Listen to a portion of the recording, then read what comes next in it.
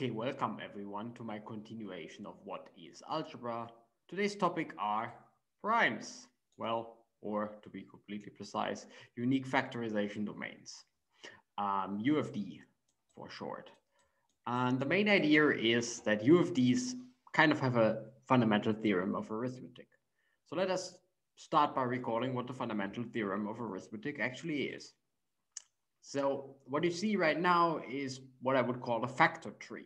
So you start with some number, 48, for example, and in each step of your factor tree, you try to build a tree out of it, you split whatever kind of number you already have into further smaller numbers. So 48 is 8 times 6, for example. And, well, you keep on going. 8 is 4 times 2, 6 is 2 times 3, 4 is 2 times 2, and you keep on going until you hit, well, a prime number. And what makes those numbers prime is that you just can't split them any further anymore because, well, the only thing I can imagine for 2 would be 1, 2, and that's kind of boring. So you don't want that because why? Well, 1 is an invertible element, and in ring theory, we don't care about invertible elements. So you're kind of stuck, or you kind of stop here. Same for 3 and for the other 2s. And yeah, so that's what's called a factor tree. And the point is, well, fundamental theorem of arithmetic tells you factor trees exist, which, well, part 1 tells you factor trees exist, which just is saying that you can factor a number into its prime factors. And the main idea that I would like to discuss today is, yes, we want a generalization of this, right? So let me show you another factor tree of the same number. So it's again 48, but now I decided to split it differently. It's 24 times 2, of course. So with 2, I'm already stuck, so it's good. So it's a prime. And now I can split 24 further, 6 times 4, and so on. And I get 2 times 3 times 2 times 2 times 2. So let me go back. Here I got 2 times 2 times 2 times 2 times 3. So 2 to the 4 times 3. That's what I got here. And here I also got 2 to the 4 times 3, but in a kind of different order. 2 times 3 times 2 cubed. Okay. And the fundamental theorem of arithmetic tells us, well, that factorization trees are not unique. They can't be. I just showed you 2 different trees of the same example. But kind of their leaves are unique, right? So you'll always see the same number of primes when you factor a prime. And it's this uniqueness statement of the fundamental theorem of arithmetic. So the fundamental theorem of arithmetic has 2 statements. It's an existence statement and it's a uniqueness statement. And we really want to have both for general rings. Why not? Prime numbers are very important. We all learned that very early. So it makes sense to ask for factorization trees for prime numbers in general rings, or as general as possible usually, right? Say it again, uniqueness, this is this one, and existence, this is this one. Two statements. And well, just a slight disclaimer, uniqueness is of course a little bit well, it's not really unique in that sense. For example, you can always add units somewhere. So invertible elements. Again, I said again, in ring theory, we don't care for invertible elements. Kind of everything is only well defined up to invertible elements anyway. So in this case, uniqueness is just meant I see the same leaves turning up at any stage, right? And I don't want to do something like that. I said again, I don't want to say yes, a -1 because -1 is invertible and the -2. So again, I don't want to do that. -1 is invertible. I don't care. So I just stop where I am. And then kind of the question is, well, let's generalize it to arbitrary rings. So what can we do? What are actually the 2 properties which give us those 2 or those factor trees, those 2 statements, that they exist and that they're unique? It turns out it's not the same. And that's maybe the only confusing point is that the definition of a prime number or a prime element for a general ring will be slightly different from what you are usually used to.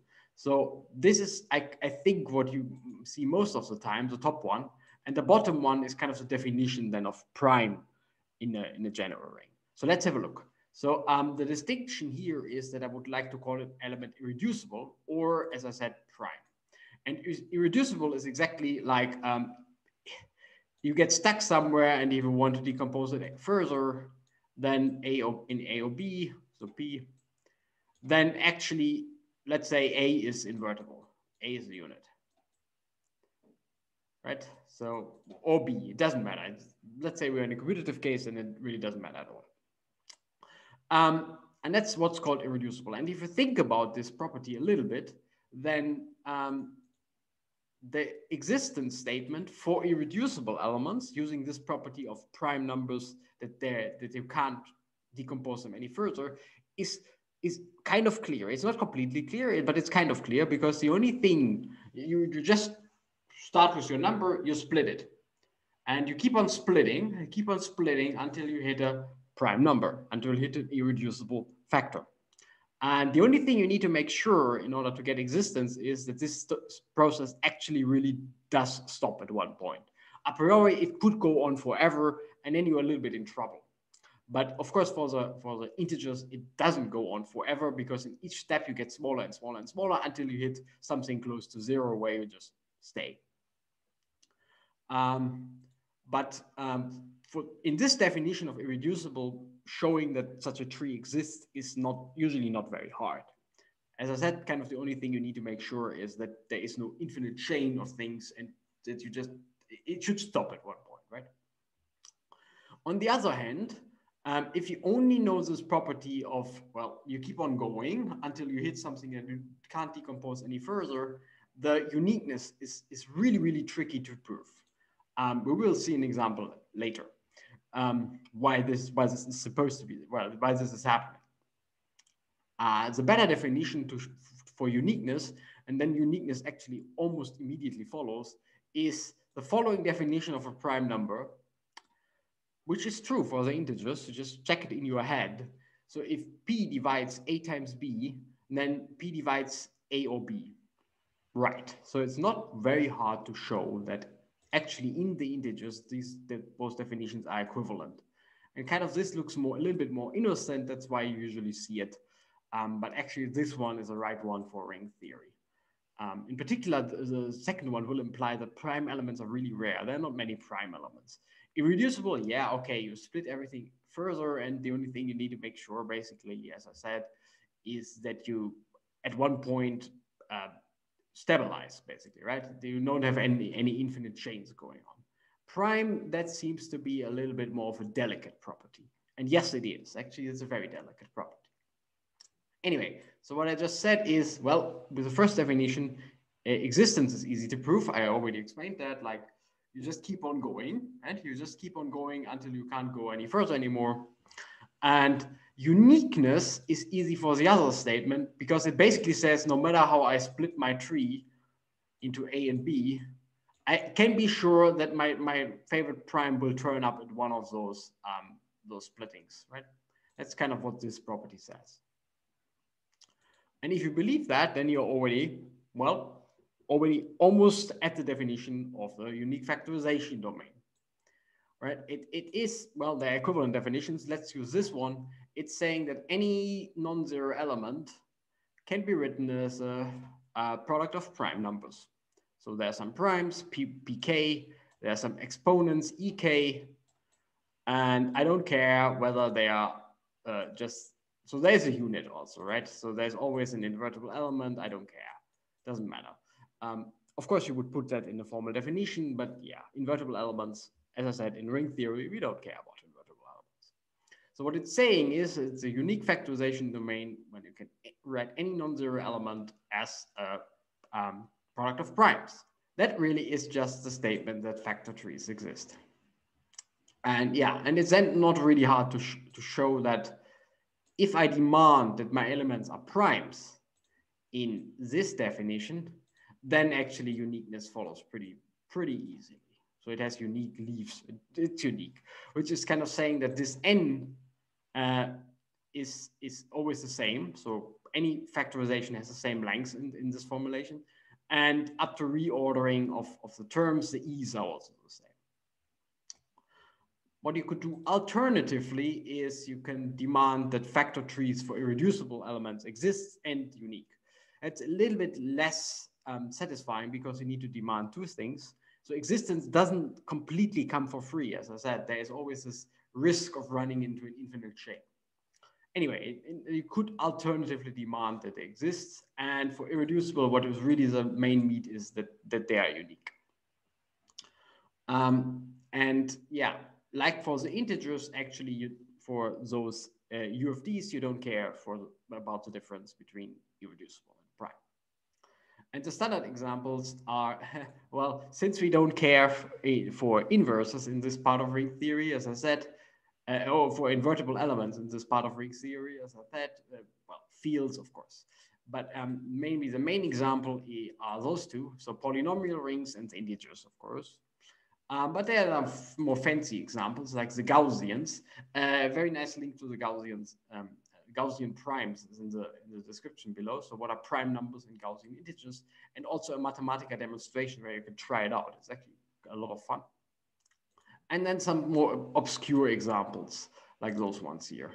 Why you see exactly those D or those N is a bit, well, it's one of those low number coincidences. Those D actually have a name there called Heegner numbers. Link is in the description. They kind of play a very strange role in this part of ring theory or number theory. Okay, let me illustrate why we really need to be so careful with the distinction between irreducible and prime. So the standard example is this funny ring here. So Z adjoint square root of minus 5. This just means all elements are also form AB times square root of minus 5, where A and B are integers. Okay, A and B are integers, very good. And it's pretty easy. It's not hard, but it's not obvious, but it's also not hard to check that 2 is irreducible, 3 is irreducible, this guy is irreducible, and this guy is irreducible. 1 plus square root of minus 5 and 1 minus square root of minus 5. But they are not primes because unique factorization actually fails. So 6 is, of course, 2 times 3. I think that sounds believable, but 6 is also 1 plus square root of 5 times 1 minus square root of 5. Square root of minus 5. I should always say square root of minus 5. So square root of minus 5. As you can easily check by just factoring them. So unique factorization fails, and none of them can be prime because this guy divides 6, but it doesn't divide neither 3 nor 2. So unique factorization in this case actually does fail. Okay, so we have to be a bit careful what we call what, but in the end, well, a unique factorization domain is just something very much like the integers where you care about prime numbers and factor trees. Yeah, so that's it for today. I hope you enjoyed the video and I hope to see you next time.